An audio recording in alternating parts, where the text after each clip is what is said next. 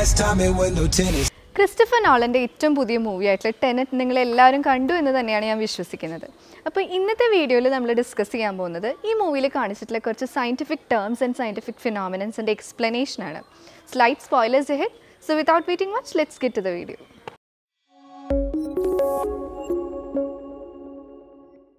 Tenet എന്നൊരു മൂവിയുടെ basic concept അഥവാ ഹാർട്ട് എന്ന് പറയുന്നത് ടൈം ഇൻവേർഷൻ എന്ന് പറയുന്ന ഒരു കോൺസെപ്റ്റാണ്. അപ്പോൾ എന്താണ് ഈ ടൈം ഇൻവേർഷൻ? ഈ യൂണിവേഴ്സിലെ എല്ലാ ഒബ്ജക്ട്സും living and non living travel ചെയ്യുന്നത്, അതായത് അവരുടെ ആരോ ഓഫ് ടൈം വർക്ക് ചെയ്യുന്നത് എ ടു ബി എന്ന് പറയുന്ന ഒരു ഫോർവേഡ് ലൈനിലാണ്. ഈ ഒരു പോയിന്റ് ഓഫ് ലൈനിനെ അഥവാ ഈ ഒരു ആരോ ഓഫ് ടൈമിനെ നമുക്ക് റിവേഴ്സ് ചെയ്യാൻ സാധിക്കുകയാണെങ്കിൽ, അതായത് past to present, present to future എന്ന രീതിയിൽ ഫോർവേഡ് പോയിക്കൊണ്ടിരിക്കുന്ന ഈ ഒരു ടൈമിനെ നമ്മൾ future to present, present to past എന്ന രീതിയിൽ ബി ടു എ എന്ന രീതിയിൽ റിവേഴ്സ് ചെയ്യാൻ സാധിക്കുകയാണെങ്കിൽ അവിടെ സംഭവിക്കുന്ന ആ ഒരു ഫിനോമിനനെയാണ് നമ്മൾ ടൈം ഇൻവേർഷൻ എന്ന് പറയുന്നത്. ഇപ്പോൾ റോബർട്ട് പാറ്റിൻസൺ ടെനറ്റിൽ കൈകാര്യം ചെയ്തിട്ടുള്ള നീൽ എന്ന ക്യാരക്ടർ ടൈം ഇൻവേർഷൻ എന്താണെന്നൊക്കെ പ്രൊട്ടാഗണിസ്റ്റ് ആയിട്ടുള്ള ജോൺ ഡേവിഡ് വാഷിംഗ്ടണിന് പറഞ്ഞു കൊടുക്കുന്നുണ്ട്. അവരുടെ ഈ ഒരു കോൺവെർസേഷനിടയിൽ നീൽ സ്ട്രെസ് ചെയ്യുന്ന ഒരു വേർഡ് ഉണ്ട്, പോസിട്രോൺ.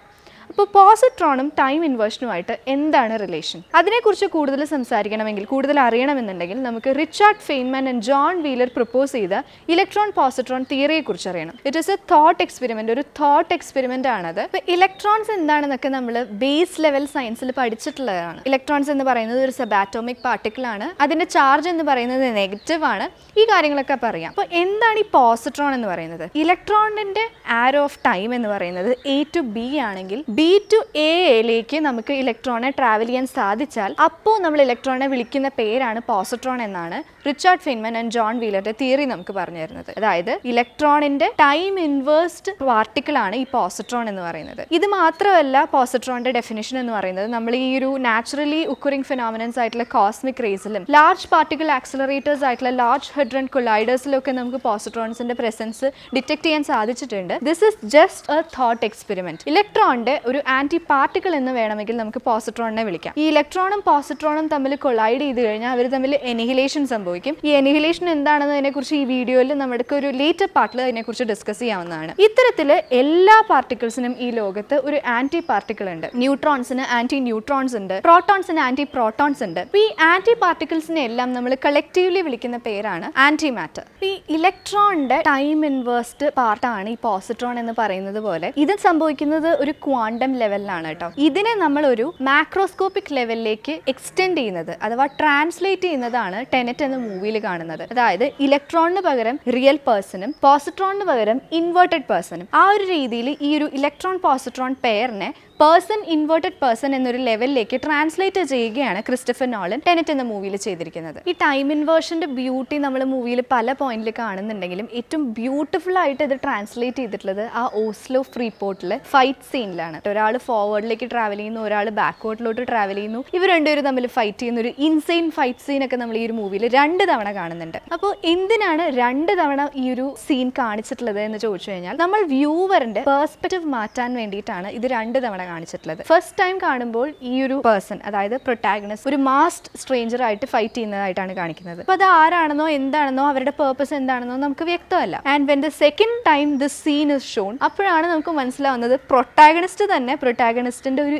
ഇൻവേർട്ടഡ് സെൽഫും ആയിട്ടാണ് അവിടെ ഫൈറ്റ് ചെയ്യുന്നത് എന്നുള്ള കാര്യം. ഇപ്പൊ ടൈം ഇൻവേർഷനെ കുറിച്ച് നമ്മൾ ഇത്രയും പറഞ്ഞ സ്ഥിതിക്ക് അടുത്തത് ടേൺ സ്റ്റൈൽസ് എന്താണെന്ന് പറയാം. നമ്മൾ ഈ ഒരു മൂവിയിൽ കാറ്റില്ലേ, സേറ്ററിന്റെ വൈഫ്, ആ ഒരു ഇൻവേർട്ടഡ് ബുള്ളറ്റ് വഴിയാണ് കാറ്റിന് ഇഞ്ചുറി സംഭവിക്കുന്നത്. ഇൻവേർട്ടഡ് ബുള്ളറ്റ് വഴി ഇഞ്ചുറി സംഭവിച്ചു കഴിഞ്ഞാൽ ആ ഒരു ഇഞ്ചുറി മാത്രമല്ല, ഒപ്പം റേഡിയേഷൻ എന്നൊരു പ്രശ്നം കൂടി ഉണ്ട് എന്ന് നീല് പറയുന്നുണ്ട്. ഈ ഒരു ഹോൾ ഇഫക്റ്റിനെ റിവേഴ്സ് ചെയ്യണമെന്നുണ്ടെങ്കിൽ the only possible way to do that is time inversion. അപ്പൊ അതിന് വേണ്ടിയിട്ട് തയ്യാറായിട്ട് മുന്നോട്ട് വരുന്നത് നമ്മുടെ പ്രൊട്ടാഗണിസ്റ്റ് ആയിട്ടുള്ള ജോൺ ഡേവിഡ് വാഷിംഗ്ടൺ ആണ്. What he does is that he passes through A door, A kind of door. ആ ഒരു ഡോറിലൂടെ അപ്പുറത്തോട്ട് എത്തുമ്പോഴാണ് അദ്ദേഹം ഇൻവേർട്ടഡ് വേൾഡിലേക്ക് എത്തുന്നത്. അപ്പോൾ ഈ ഒരു ഡോർ എന്താണ് ചെയ്യുന്നത്? It actually inwards the protagonist in to the other side. അങ്ങനെയല്ലേ ചെയ്യുന്നത്? ആ ഒരു ഡോറിനുള്ളിലാണ് എന്ത് സംഭവിക്കുന്നത്? ടൈം ഇൻവേർഷൻ സംഭവിക്കുന്നത്. ഈ ഒരു ഡോർവേ, ഈ ഒരു passage, when we pass through that we becomes inverted. അതിനെയാണ് നമ്മൾ ടേൺ സ്റ്റൈൽ എന്ന് ഈ ഒരു മൂവിയിൽ വിശേഷിപ്പിച്ചിട്ടുള്ളത്. ഒരു ടേൺ സ്റ്റൈലിലൂടെ പോയി ഒരു വ്യക്തി ഇൻവേർട്ടഡ് ആവുകയാണെങ്കിൽ നമ്മൾ ഇത്രയും നേരം പറഞ്ഞ കോൺസെപ്റ്റ് പ്രകാരം അവിടെ സംഭവിക്കേണ്ടത് ആ ഒരു വ്യക്തിയുടെ ശരീരത്തിലെ എല്ലാ പാർട്ടിക്കിൾസും തന്നെ എന്തായിട്ട് മാറും? ആൻറ്റി പാർട്ടിക്കിൾസ് ആയിട്ട് മാറും. അങ്ങനൊരു ഫിനോമിനനാണ് അവിടെ സംഭവിക്കേണ്ടത്. അപ്പോൾ ഇത്തരത്തിൽ ശരീരം മുഴുവൻ ആൻറ്റി പാർട്ടിക്കിൾസോട് കൂടിയാണ് നമ്മുടെ John David Washington the inverted വേൾഡിലേക്ക് എത്തുന്നത്. അവിടെ നീൽ പ്രത്യേകിച്ച് പറയുന്നുണ്ട്, നമ്മൾ മാത്രമാണ് ഇൻവേർട്ടഡ് ആവുന്നത്, ലോകത്തിനൊന്നും സംഭവിക്കുന്നില്ല, അതായത് നമ്മുടെ ചുറ്റുമുള്ള വേൾഡിന് ഒന്നും സംഭവിക്കുന്നില്ല എന്ന് നീൽ സ്ട്രെസ് ചെയ്ത് പറയുന്നുണ്ട്. അപ്പോൾ അവിടെ ഒന്നും സംഭവിക്കാത്തത് കൊണ്ട് തന്നെ ജോൺ ഡേവിഡ് വാഷിങ്ടണ് ഇൻവേർട്ടഡ് ആവുന്ന സമയത്ത് എയർ എടുക്കാൻ, അതായത് ബ്രീത്ത് ചെയ്യാനുള്ള ബുദ്ധിമുട്ട് വരും. ആ ബ്രീത്ത് ചെയ്യാനുള്ള ബുദ്ധിമുട്ട് മാറ്റാൻ വേണ്ടിയിട്ടാണ് അദ്ദേഹം സ്വന്തം കയ്യിൽ ഒരു ഓക്സിജൻ ടാങ്കും കൂടി ഇൻവേർട്ടഡ് വേൾഡിലേക്ക് പോകുമ്പോൾ കൊണ്ടുപോകുന്നത്. ഇതുപോലെ ഇൻവേർട്ടഡ് വേൾഡിലേക്ക് എത്തുമ്പോൾ ഒരുപാട് വേറെ ഡിഫിക്കൽട്ടീസ് ഉണ്ട് കേട്ടോ. ഇപ്പം നമ്മൾ ഒരു റിയൽ വേൾഡിൽ എങ്ങനെയാണ് ഒരു ഒബ്ജക്റ്റിനെ കാണുക എന്ന് വെച്ച് കഴിഞ്ഞാൽ, സോഴ്സ് ഓഫ് ലൈറ്റ് നമുക്കത് പുറത്തുള്ള ഒരു കാഴ്ചയായിട്ട് സങ്കല്പിക്കാം. സണ്ണിൽ നിന്നും ആ ഒരു ഒബ്ജക്റ്റിലേക്ക് ലൈറ്റ് വന്ന് തട്ടുന്നു. ഇപ്പോൾ ഇതാണ് ഒബ്ജക്റ്റ് എങ്കിൽ സണ്ണിൽ നിന്ന് ആ ലൈറ്റ് വന്ന് തട്ടുന്നു. ആ ലൈറ്റ് തിരിച്ച് റിഫ്ലക്റ്റ് ചെയ്ത് നമ്മുടെ കണ്ണിലേക്ക് പോകുമ്പോഴാണ് നമുക്ക് ആ ഒരു ഒബ്ജക്റ്റിനെ കാണാൻ സാധിക്കുന്നത്. എന്നാൽ ഇൻവേർട്ടഡ് വേൾഡിൽ ഇങ്ങനെയല്ല സംഭവിക്കുക. നമ്മുടെ കണ്ണിൽ നിന്ന് ലൈറ്റ് ആ ഒബ്ജക്റ്റിലേക്ക് തട്ടി ആ ഒബ്ജക്റ്റിൽ നിന്നുമാണ് തിരിച്ച് സോഴ്സിലേക്ക് പോകുന്നത്. അപ്പോൾ നമ്മൾ അവിടെ എന്താണ് കാണുക? ജസ്റ്റ് ലൈറ്റ് മാത്രമേ കാണുള്ളൂ. നമ്മുടെ കണ്ണിൽ നിന്ന് പോയ ആ ഒരു റേ ഓഫ് ലൈറ്റ് മാത്രമേ നമ്മൾ കാണുന്നുള്ളൂ. അതുകൊണ്ട് തന്നെ വിഷനും അവിടെ പ്രോബ്ലം ഉണ്ടായിരിക്കും, റെസ്പിറേഷൻ പ്രോബ്ലം ഉണ്ടായിരിക്കും, ബ്ലഡ് ഫ്ലോ പ്രോബ്ലം ഉണ്ടായിരിക്കും. അങ്ങനെ ഒരുപാട് ഇഷ്യൂസ് നമ്മൾ ഈ ഒരു ഇൻവേർട്ടഡ് വേൾഡിലേക്ക് എത്തുമ്പോൾ ഉണ്ടായിരിക്കും. ആ ഒരു സ്ട്രഗിൾസിനെ കുറിച്ചൊക്കെ നീലിൻ്റെ കൂടെയുള്ള ആ ഒരു ലേഡി ക്യാരക്ടർ ബ്രീഫ് ചെയ്ത് ജോൺ ഡേവിഡ് വാഷിങ്ടണിനോട് പറഞ്ഞു കൊടുക്കുന്നുണ്ട്. പക്ഷേ ഇതിനേക്കാളും ഒക്കെ ഏറ്റവും biggest struggle when you travel to the inverted world എന്ന് പറയുന്നത്, ലിറ്ററലി സ്പീക്കിംഗ് അഥവാ ഫിസിക്കൽ കോൺസെപ്റ്റിൽ പറയുകയാണെന്നുണ്ടെങ്കിൽ, ഫുൾ ആൻറ്റി പാർട്ടിക്കിളോട് കൂടിയുള്ള ശരീരത്തോടു കൂടി അവിടെ എത്തുന്ന പ്രൊട്ടാഗണിസ്റ്റ് അവിടെയുള്ള മാറ്ററുമായിട്ട് കോണ്ടാക്റ്റിൽ വരികയാണെങ്കിൽ, മാറ്റർ എന്ന് പറയുന്നത് it consist of particles. John David വാഷിങ്ടൻ്റെ ശരീരത്തിലുള്ളത് anti particles ആണ്. When anti particles and particles meet and collide, എനിഹിലേഷൻ സംഭവിക്കും. അപ്പോൾ എന്താണ് ഈ എനിഹിലേഷൻ? എനിഹിലേഷൻ എന്ന് പറയുന്നത് ഒരു പാർട്ടിക്കിളും അതിൻ്റെ ആൻറ്റി പാർട്ടിക്കിളും തമ്മിൽ മീറ്റ് ചെയ്ത് കഴിഞ്ഞാൽ ഈ പാർട്ടിക്കിളും നശിച്ചു പോവും, ആൻറ്റി പാർട്ടിക്കിളും നശിച്ചു പോവും. ഒപ്പം അവിടെ ഒരു റിലീസ് ഓഫ് എനർജി ഉണ്ടായിരിക്കും. ഇത് നമ്മൾ മെയിനായിട്ടും ഡിഫൈൻ ചെയ്ത് വെച്ചിട്ടുള്ളത് ക്വാണ്ടം ലെവലിലാണ്. അതായത് ആറ്റംസിൻ്റെ മില്ലി ആറ്റംസ് ആ ഒരു ലെവലിലാണ് നമ്മളിതൊരു ഡിഫൈൻ ചെയ്ത് വെച്ചിട്ടുള്ളത്. പക്ഷേ ഇത്രയും ഒരു ഹ്യൂജ് സ്കെയിലിലേക്ക് ഇത് നമ്മൾ അപ്സ്കെയിൽ ചെയ്യുമ്പോൾ ഒരു 200 LB അഥവാ ഒരു 60 to 70 കിലോസ് ഉള്ള നമ്മുടെ ജോൺ ഡേവിഡ് വാഷിങ്ടൻ്റെ ഹോൾ ശരീരത്തിൽ എന്താണുള്ളത്? ഇപ്പോൾ ആൻറ്റി പാർട്ടിക്കിൾസ് ആണ്. അത്രയും വെയിറ്റുള്ളൊരു വ്യക്തി, അത്രയും ആൻറ്റി പാർട്ടിക്കിൾസിൽ ഒരു മാറ്റർ ബോഡി മറ്റൊരു പാർട്ടിക്കിളുമായിട്ട് മീറ്റ് ചെയ്യുമ്പോൾ അവിടെ റിലീസ് ചെയ്യാൻ പോകുന്ന എനർജി എന്ന് പറയുന്നത് നമുക്കൊന്നും ഇമാജിൻ ചെയ്യാൻ പോലും പറ്റാത്തത്ര എനർജിയാണ്. അത്രയും എനർജി റിലീസ്ഡ് ആയിക്കഴിഞ്ഞാൽ അദ്ദേഹവും മരിക്കും, ഒപ്പം തന്നെ the whole universe will end. അപ്പോൾ ആ ഒരു രീതിയിലല്ല ഈ ടേൺ സ്റ്റൈൽ വർക്ക് ചെയ്യുന്നത്. ഈ ടേൺ സ്റ്റൈലിൻ്റെ കൈൻഡ് ഓഫ് വർക്കിംഗ് എന്ന് പറയുന്നത് എൻട്രോപ്പി റിവേഴ്സൽ ആണെന്നുള്ള ഒരു കോൺസെപ്റ്റിലേക്കാണ് നമ്മളിപ്പോൾ എത്തിയത്. അപ്പോൾ നമ്മൾ നേരത്തെ പറഞ്ഞതുപോലെ തന്നെ പാർട്ടിക്കിൾ ടു ആൻറ്റി പാർട്ടിക്കിൾ വഴിയല്ല, മറിച്ച് എൻട്രോപ്പി റിവേഴ്സൽ വഴിയാണ് ഇവിടെ ഇൻവേർഷൻ ഓഫ് പീപ്പിൾ സംഭവിക്കുന്നത്. അപ്പോൾ ഇനിയാണ് നമ്മുടെ എൻട്രോപ്പി, ഈ ഒരു മൂവിയുടെ തുടക്കം മുതൽ നമ്മൾ കണ്ടുകൊണ്ടിരിക്കുന്ന എന്താണ് ഈ എൻട്രോപ്പി എന്ന് പറയുന്ന ഒരു കോൺസെപ്റ്റ്.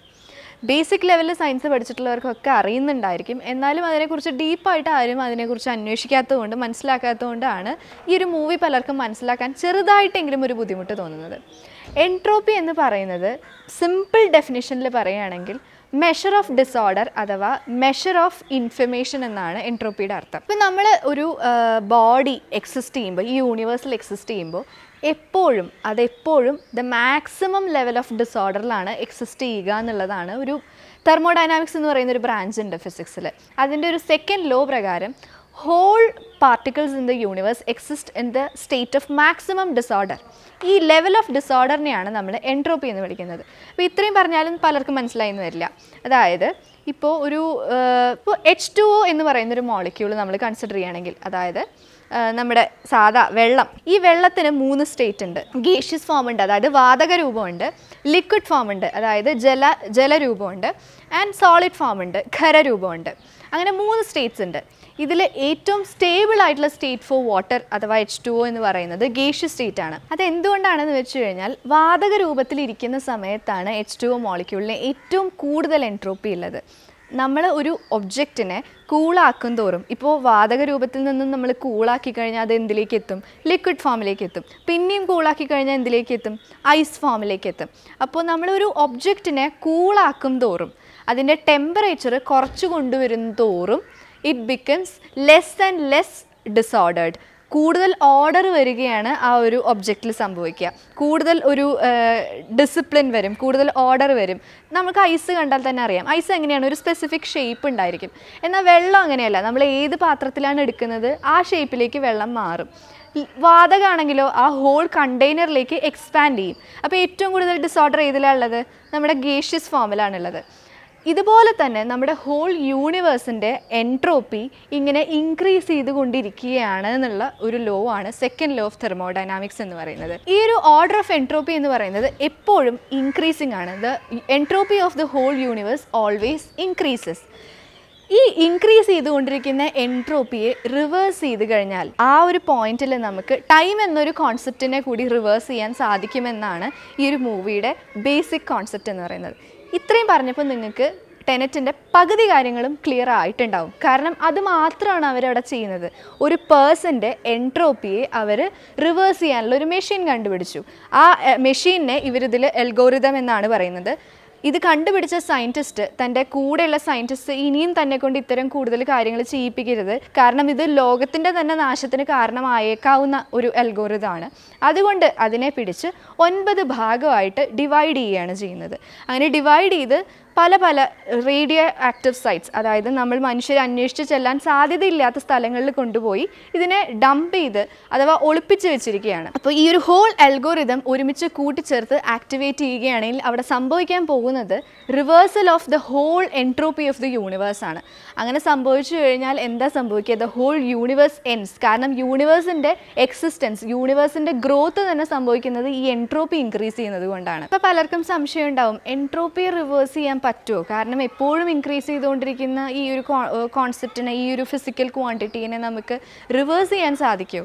അങ്ങനെ റിവേഴ്സ് ചെയ്യാൻ സാധിക്കുന്ന ഒരുപാട് മെഷീൻസ് നമുക്കിന്നുണ്ട്. അതിൽ ഏറ്റവും ബിഗ്ഗസ്റ്റ് എക്സാമ്പിളാണ് ഫ്രിഡ്ജ് എന്ന് പറയുന്നത്. ഇതൊരു ലോക്കൽ സ്കെയിലിൽ, ഒരു ഗ്ലോബൽ സ്കെയിലല്ല ചെയ്യുന്നതെങ്കിൽ കൂടിയും ഒരു ലോക്കൽ സ്കെയിലിൽ എൻട്രോപ്പിയെ റിവേഴ്സ് ചെയ്യാൻ സാധിക്കുന്ന മെഷീൻസ് ഇന്ന് നമുക്ക് അവൈലബിൾ ആണ്. പക്ഷേ അത് സെക്കൻഡ് ലോ ഓഫ് തെർമോഡൈനാമിക്സ് അപ്പോൾ വയലേറ്റ് ചെയ്യില്ലേ എന്നൊരു സംശയം വരാം. പക്ഷേ നമ്മൾ ഫ്രിഡ്ജിൻ്റെ വർക്കിംഗ് എടുക്കുകയാണെന്നുണ്ടെങ്കിൽ ഫ്രിഡ്ജിനുള്ളിലേക്ക് നമ്മൾ വെക്കുന്ന സബ്സ്റ്റൻസിനെ അത് കൂൾ ചെയ്യുന്നുണ്ട്. അപ്പോൾ ഫ്രിഡ്ജിൻ്റെ ഉള്ളിൽ എൻട്രോപ്പി എന്താണ് സംഭവിക്കുന്നത്? റിവേഴ്സ്ഡ് ആവുകയാണ്. എന്നാൽ അതേസമയം ഈ കൂളാക്കുന്നതിനൊപ്പം തന്നെ ഫ്രിഡ്ജ് പുറത്തേക്ക് എക്സസ് ഹീറ്റ് പുറപ്പെടുവിക്കുന്നുണ്ട്. അപ്പോൾ ഫ്രിഡ്ജിൻ്റെ ഉള്ളിൽ എൻട്രോപ്പി റിവേഴ്സ് ആവുകയാണെങ്കിൽ കൂടി സറൗണ്ടിങ്സിൻ്റെ ഹീറ്റ് കൂടുകയാണ് ചെയ്യുന്നത്, അതായത് എൻട്രോപ്പി കൂടുകയാണ് ചെയ്യുന്നത്. ഇപ്പോൾ യൂണിവേഴ്സിൻ്റെ എൻട്രോപ്പി അവിടെ എന്താണ് സംഭവിക്കുന്നത്? കൂടിക്കൊണ്ട് തന്നെയാണ് ഇരിക്കുന്നത്. Total entropy of the universe still increases at that point.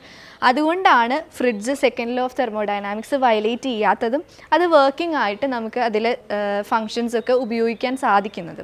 ഇതുപോലെ തന്നെ എൻട്രോപ്പി എപ്പോഴും ഇൻക്രീസ് ചെയ്യാന്നുള്ളതിൻ്റെ ഒരുപാട് ഉദാഹരണങ്ങളുണ്ട്. നമ്മുടെ മനുഷ്യരുടെ ശരീരത്തിലെ എൻട്രോപ്പി എപ്പോഴും ഇൻക്രീസ് ചെയ്യുന്നത് കൊണ്ടാണ് നമ്മൾക്ക് ഇങ്ങനെ പ്രായം ബാധിച്ച് നമ്മൾ വയസ്സാവുന്നത്. അതുപോലെ തന്നെ ഒരു ഒബ്ജക്റ്റിനെ നമുക്ക് പൊട്ടിക്കാൻ, ഇപ്പോൾ ഒരു ബ്ലോക്ക് ഓഫ് ഐസിനെ നമുക്ക് പൊട്ടിക്കാൻ എളുപ്പമാണ്, എന്നാൽ അതിനെ തിരിച്ച് കൂട്ടി വെക്കാൻ എളുപ്പമല്ല.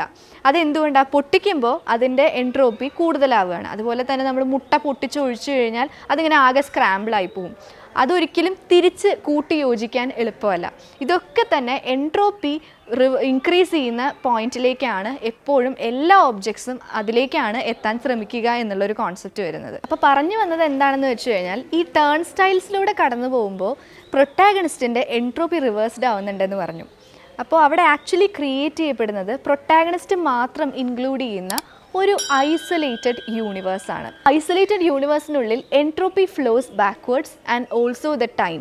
അപ്പോൾ പ്രൊട്ടാഗണിസ്റ്റിന് മാത്രമാണ് എൻട്രോപ്പി റിവേഴ്സ്ഡ് ആവുന്നത്, ആരോ ഓഫ് ടൈം റിവേഴ്സ്ഡ് ആവുന്നത്. പക്ഷേ യൂണിവേഴ്സിലെ ബാക്കിയെല്ലാം തന്നെ നോർമൽ ഓർഡറിലാണ് വർക്ക് ചെയ്യുന്നത്.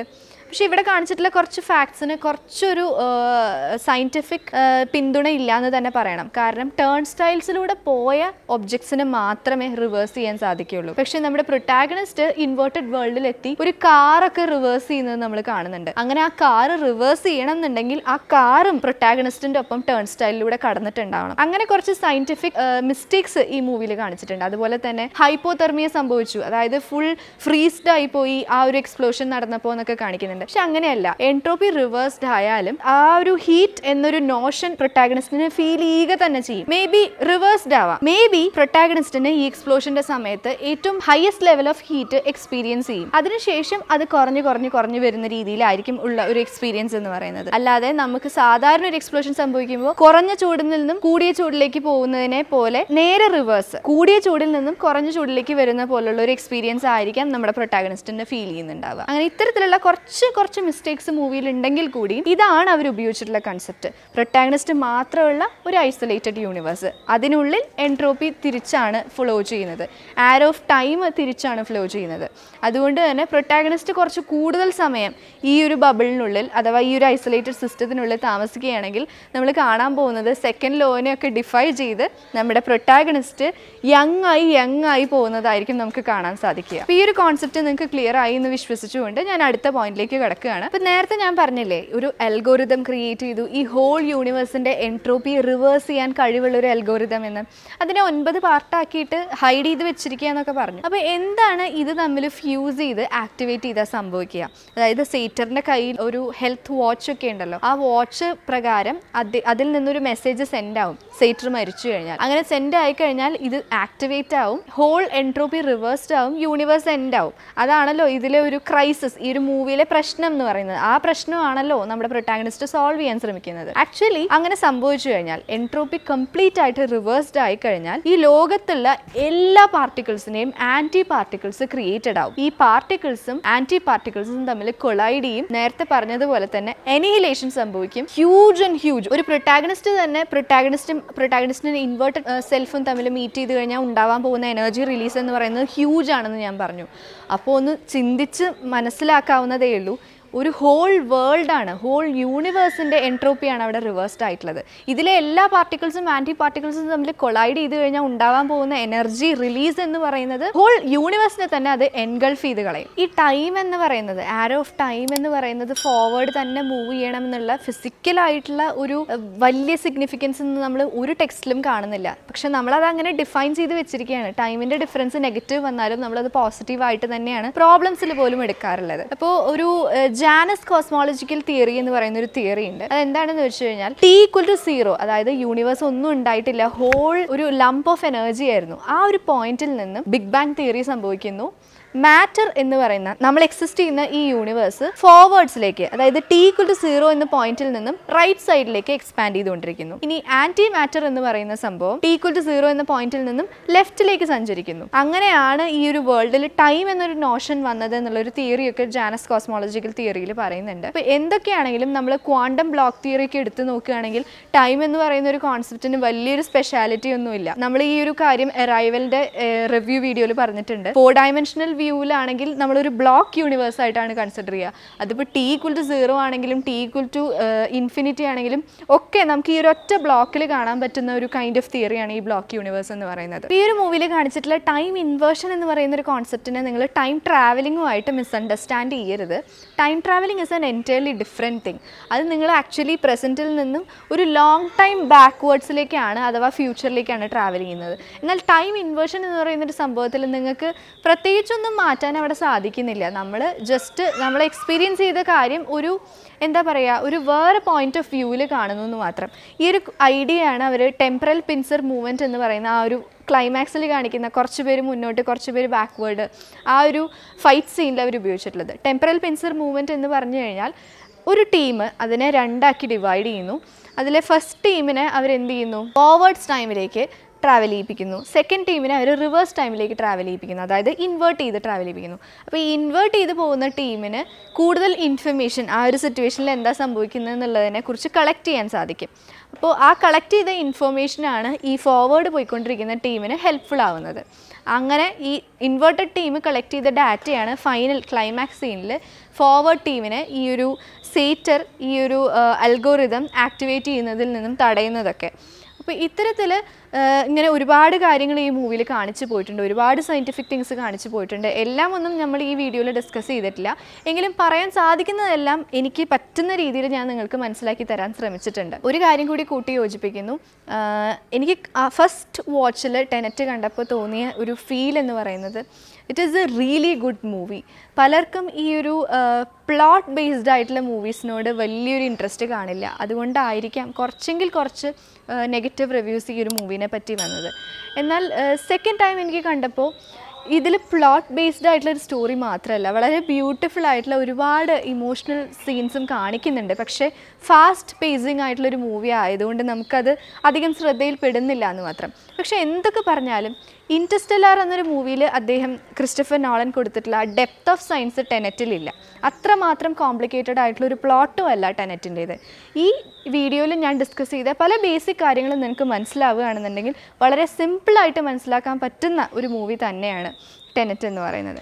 അപ്പോൾ ഈ ഒരു മൂവിയിലെ ബാക്കി കാര്യങ്ങളും ഈ മൂവിയുടെ ഡീറ്റെയിൽഡ് റിവ്യൂവുമായിട്ട് ഞാൻ വീണ്ടും നിങ്ങളുടെ മുന്നിലേക്ക് എത്തുന്നതാണ്. Thank you so much and stay tune for my next vlog.